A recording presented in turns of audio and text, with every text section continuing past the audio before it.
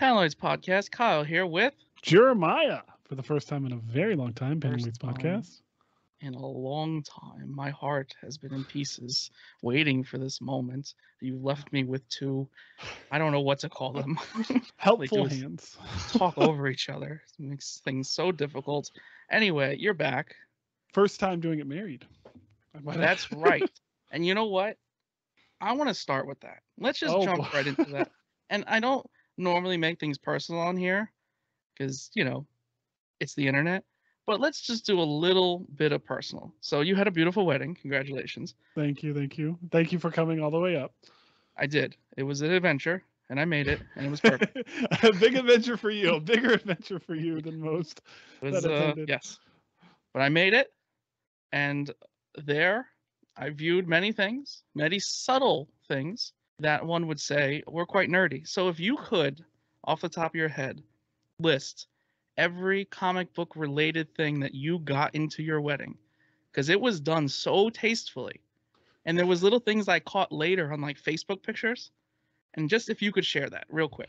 I had to do it tastefully because the wife wanted her wedding to be a normal wedding. Yes, But wouldn't have been a wedding, right? yeah, we wanted it to be about us, and comics are a big part about my life, and it's actually kind of how we met a little bit. But the first thing that I did is I got permission from Paulo. He does stickers with most of his orders, and he does little head sketches that he sells for Comic Art Live every year. This year, 4 of them went for a very, very pretty penny, and I got to watch that auction. But usually when he does those head sketches, he turns them into stickers. And I asked his permission if I could use a couple of them as the table numbers for my wedding. So instead of having table numbers, we had comic book characters, which was really funny because I tried to use generic characters. The only quote unquote not generic character that we used was Grogu, but it was a small wedding. So our table numbers were Daredevil, Spider-Man, Iron Man, Wolverine, Hulk, and Grogu. Not in that specific order. And when we submitted the tables to the venue, the coordinator didn't know who any of these people were. So she's like, you got to put numbers with it, please. I put the numbers in the order that they were supposed to go.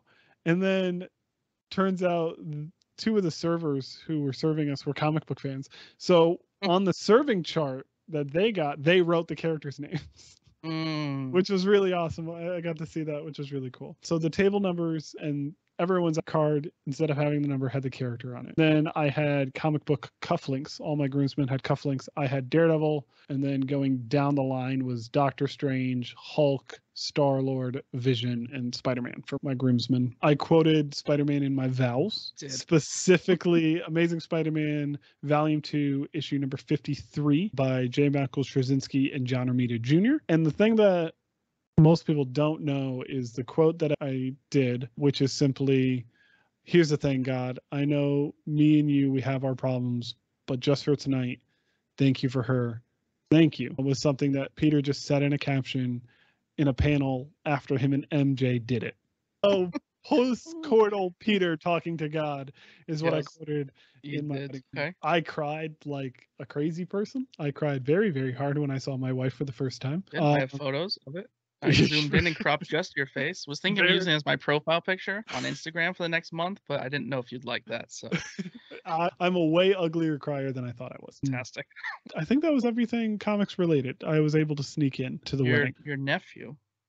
Oh, I was not aware of this. You were not, but that was perfect. Yes, my 10-year-old nephew wanted to give a speech on my wedding, and we allowed him to, and it was very short and sweet, but he littered it with comic book references. He quoted Iron Man from the movies, and he tweaked Spider-Man's quote, with great power comes great responsibility. He changed it to with great love comes great responsibility, which I greatly appreciated. He was so proud of that. So, yeah. He did well, too. Good public speaker. He practiced apparently like over 30 times the night before. It was worth it. Flawless. He was very happy to be a part of the wedding, and I was happy to have him part of the wedding, and it was a lot of fun. It was a great day. I was shocked at how well it went. I mean, the weather was perfect. I was in a full suit, and it's, summertime, and we were outside, and I didn't sweat. Yeah, it was I didn't sweat just perfect. for you. I did notice in one photo, I believe it was your rehearsal dinner, you were wearing a Valiant tie. That was the rehearsal dinner. Yeah, Had I to have bring a that up. Valiant tie. Didn't know those would exist. They If you said were it was custom, I'd believe you.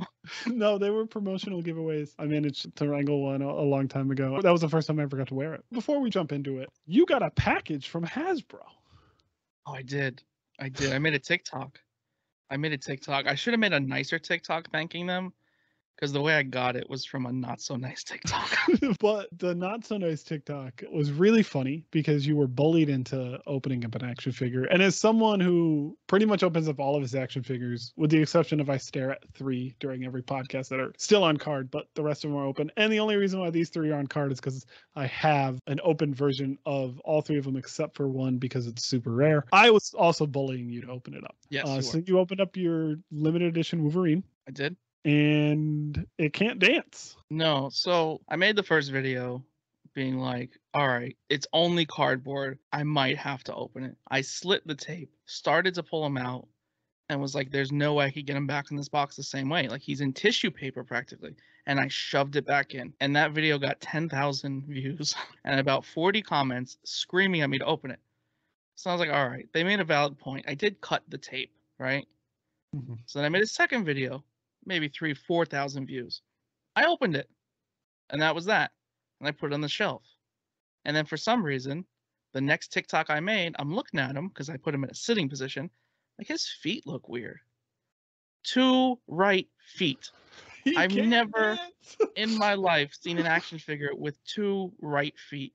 The printing on the feet were identical because the feet from the knee down is identical. It had the maker's mark on the bottom of it, right?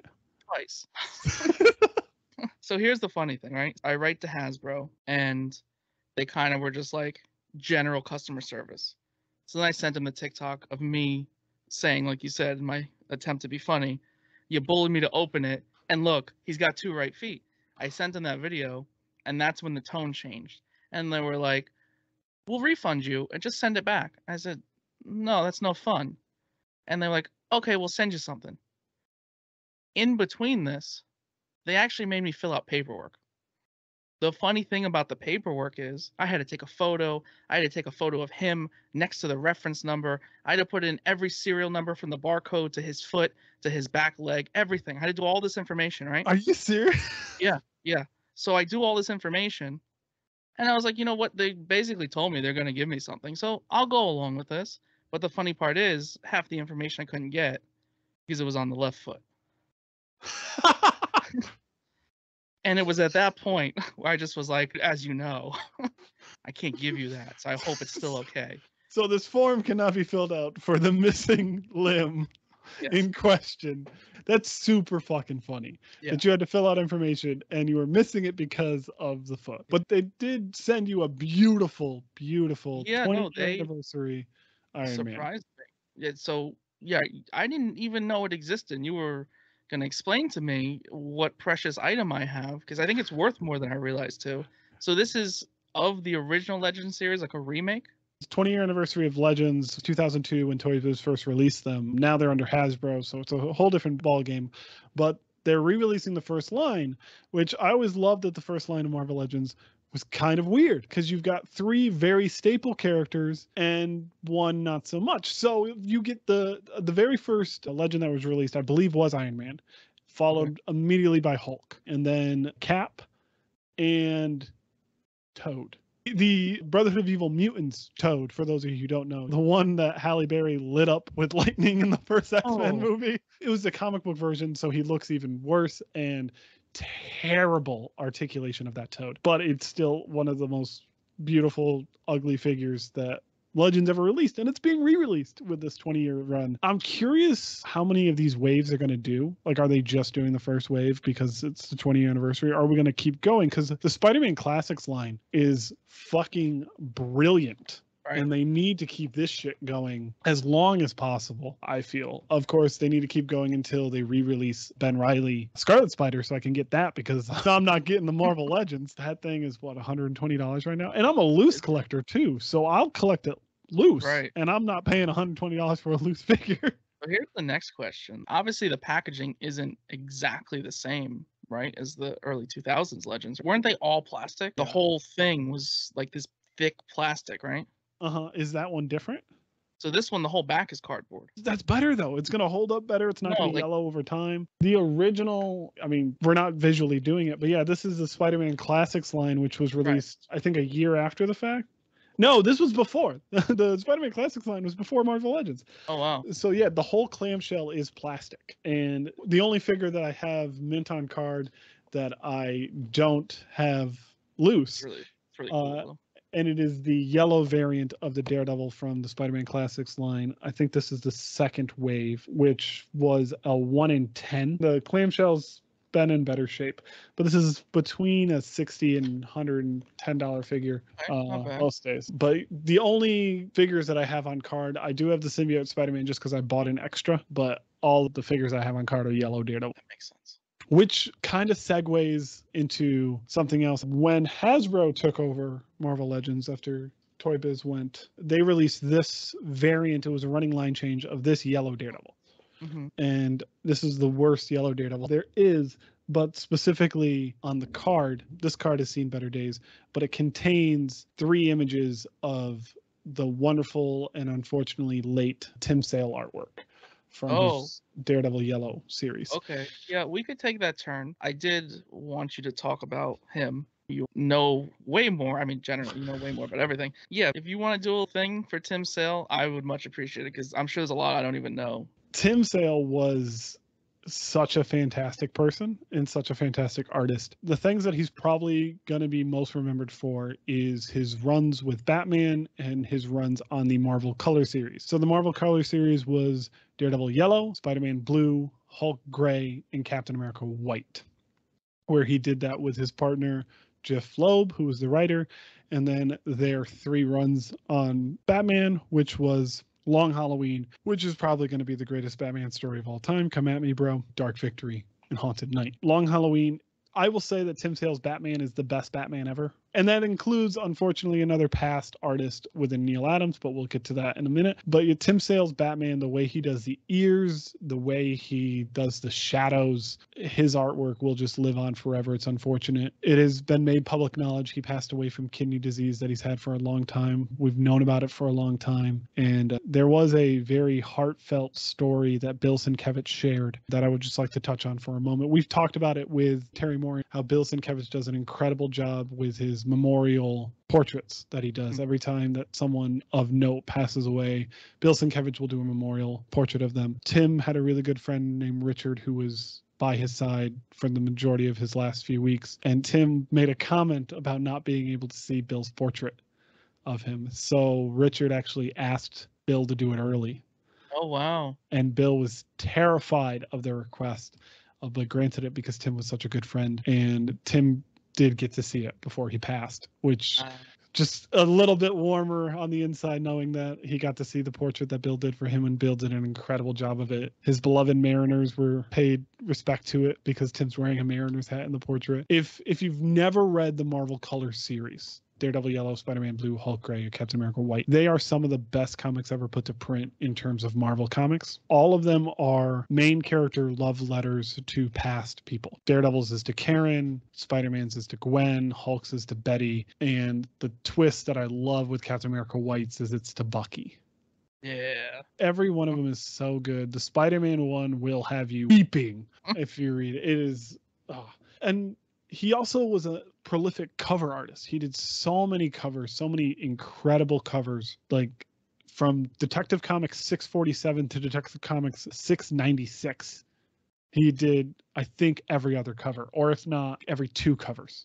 Just fantastic Batman work. Queen and Country, which is now a TV show, he did all the covers for Queen and Country. Oh, okay. He did a one-shot in 1994, which to this day he would get a check once a year from Marvel for one book that he did, and he would go on vacation with it because that's how much the check was every year. So in 1994, he did a one-shot with Jeff Loeb, Wolverine and Gambit. That sold like fucking hotcakes. Wow. He was just so kind. He always took the time. Usually if you got something signed with Batman, he would do a quick remark, and it's just beautiful, even though it's so simple. My last interaction with him had to be 2016, New York. I remember it very vividly because he gets done signing my friend Derek's book, and as we're walking away, he just goes, "Go Bernie!" because it was during the political time. Right. But that just shows you like how good of a person Tim was. He will be sorely, sorely missed. Gone too soon at 66. 2 other creators have passed away. One that we have known coming for a long time, unfortunately, was the late George Perez. George was a fucking legend and forever will be a fucking legend. Literally the nicest guy you will ever meet. He wanted to hug and smile with every person that ever came to his table. His wife used to sew him all of his shirts, and just the books that he actually worked on. He relaunched the Teen Titans.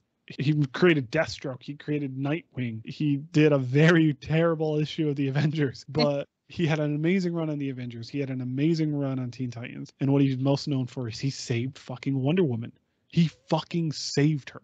They were going to completely cancel her series, and no one else wanted to work on her, and he asked for it. Really? And he asked for it because he knew he could do something well with it, and they would just leave him the hell alone. And George Perez's run on Wonder Woman is one of the greatest comics runs of all time. Without hesitation. There's no hyperbole about it. It is one of the greatest comic book runs of all time. So much of Wonder Woman's mythos comes from what George did. And if you're reading Historia right now, which is fucking fantastic, it's all to George.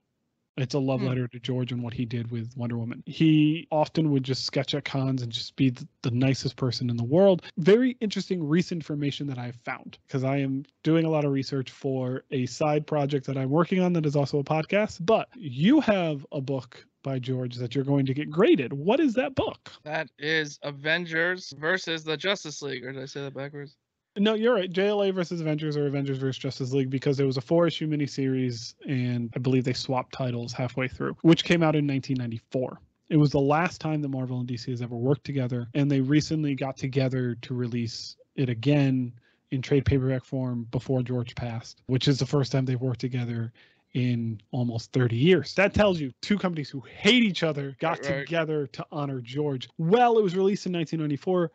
George was supposed to do it in 1981. Really? George was picked to do it in 1981, and it just fell apart. Like, he started working on it, and DC and Marvel could not agree, and so they just completely shelved it, forgot about it. Industry starts falling apart in the early 90s. They say, we need to do this, and George put his fucking foot down. He's like, you told me I could do this, I'm gonna fucking do this. And, like, he was the kindest person in the world, and the world is slightly darker now. I cried very, very hard on my drive home from work when I found out that George had passed. And just a few days prior to George's passing was the unexpected passing of Batman legend and, again, comics legend Neil Adams. Neil was a titan of the industry. You can't look at Batman and not think of Neil Adams. He got his start on X-Men, and he asked specifically what was the lowest selling title at the time when he showed up at Marvel, and they said X-Men. He's like, I'll take it. And they said, why do you want that? He's like, because you're going to leave me alone.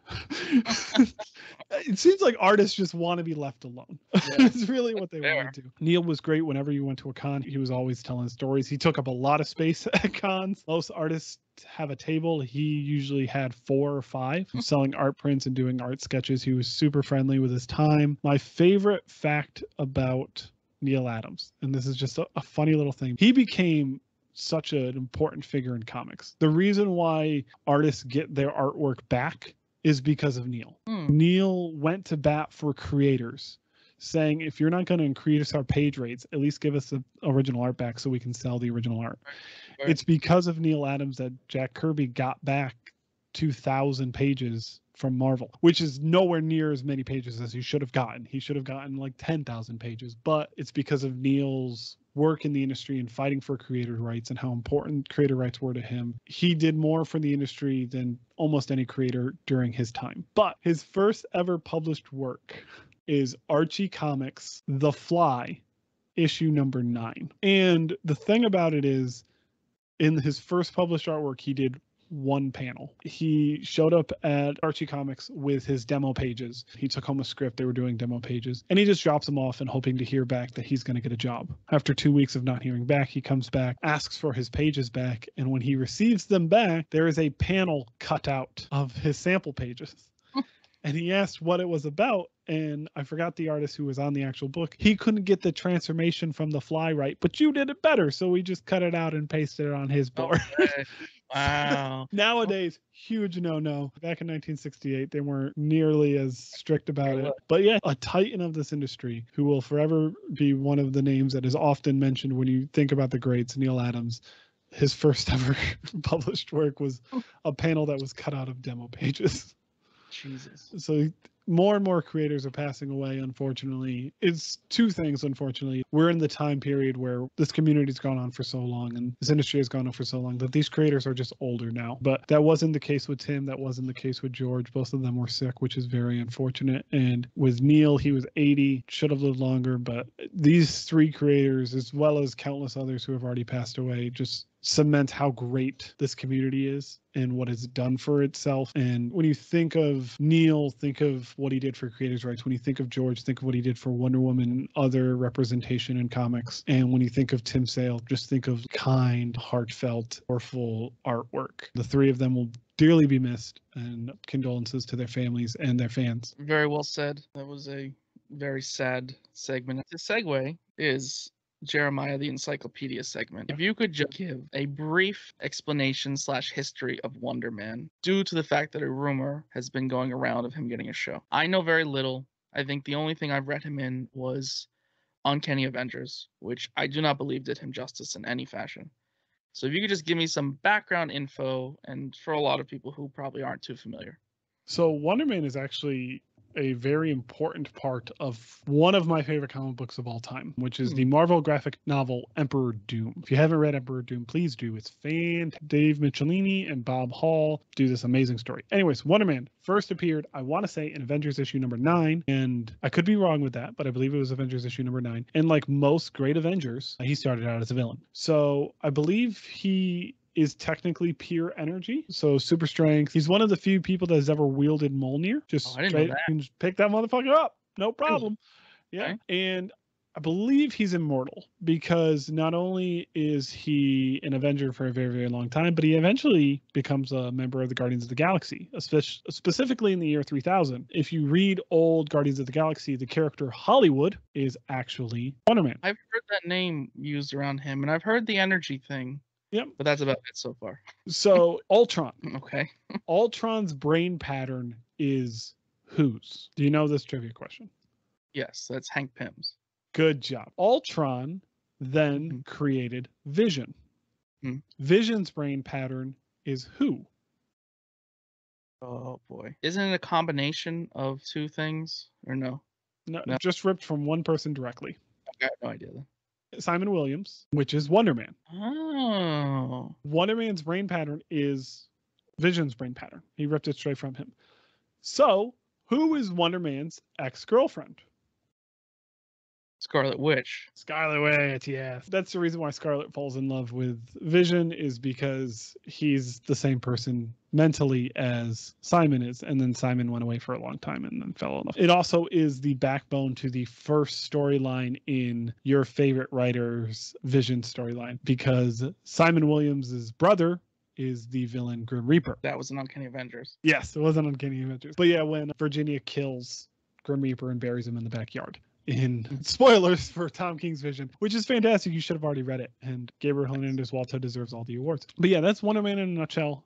A villain, an Avenger, pretty much immortal. If he does get a show, it's going to be really interesting because he was a movie actor for a while in the comics. It'll be interesting to see how they bring about him. I can't for the life of me remember how he got his powers. I'm drawing a blank on that currently, but Nathan Fillion's too old to play him now, so I really don't want to see him. Because for years, everyone has been clamoring for Nathan Fillion to play Wonder Man. So if I were to pick someone right now, Henry Cavill. Zach Braff, who plays Shazam, he would be a great Wonder Man. Or maybe we could get someone completely out of left field. Right, if he's made of energy, what's the difference, right? Well, his face has got to look like it was sculpted from marble, because that's like a Wonder Man thing, is he's just gorgeous. Gotcha. And he was never given his just due. I think he's only ever had 2 series, and neither of them lasted longer than 8 issues. I could be wrong, but his first series was a 4-part limited in 1983, and then I know he had a 90s run. I want to say it was 92, but I don't think it went more than 8 issues. So speaking of Marvel Legends, Legendary Rider series, there was a running line change where he was his normal self, and then he was his plasma purple self, and that purple legend is gorgeous. Oh my god, it's one of my favorites as a kid. I don't have it anymore, but yeah, it'll be interesting to see why Wonder Man.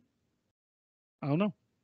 Because they're running out. That's why. I do not. So if you want to be more inclusive, if you want to expand, Wonder Man is an interesting choice. One of my favorite gags ever in a Marvel comic. Marvel Comics What If number 34 from the second volume is just a humor book. It's just a bunch of like 2-panel jokes. One of them is what if Black Bolt had a talk show? And there's one that has Luke Cage drawn as a girl and Simon Williams drawn as a woman. And it said, what if Power Man was a girl and Wonder Man was a woman?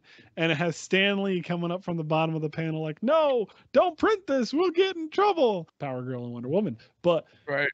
yeah, I don't know why they would give him his own show. I mean, then they're talking about Star Fox getting a movie, so. Oh, Star Fox. Star Fox makes sense though. Star Fox makes a lot of sense because you got tied in with the Eternals. He's a brother of Thanos, and he's a part of one of the worst storylines ever with She-Hulk. So yeah, Star Fox has the ability to control pleasure in someone's body. Oh, that's a dangerous thing to do.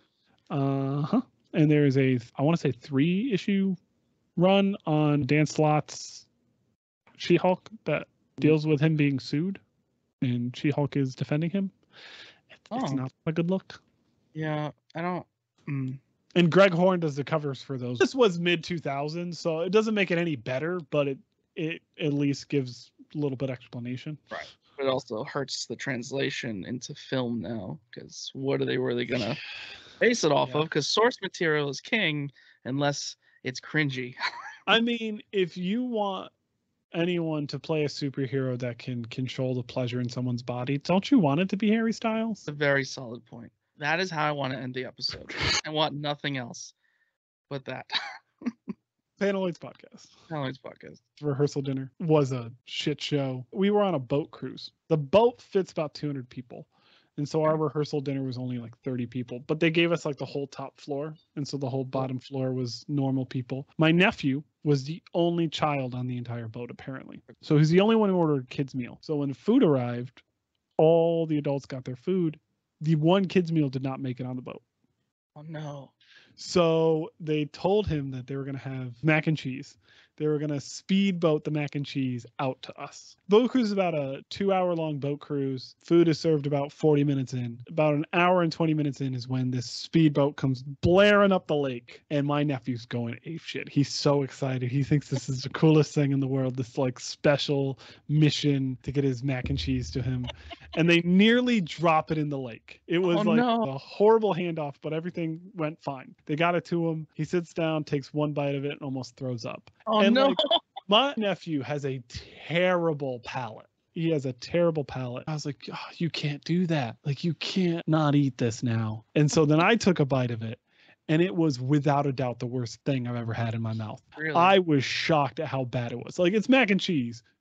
How hard is it to fuck up? They managed to fuck it They up. not cook it or something? Was it frozen? There was like flour in it. Huh? Yeah, do fucking craft. You don't have to be fancy with mac and cheese. We ended up passing it around to all of our guests to taste how bad this is. So, like, the only thing that makes the Mission Impossible mac and cheese story better is that it was terrible. So, God. The boat was lovely. The night was lovely, but the food wasn't great.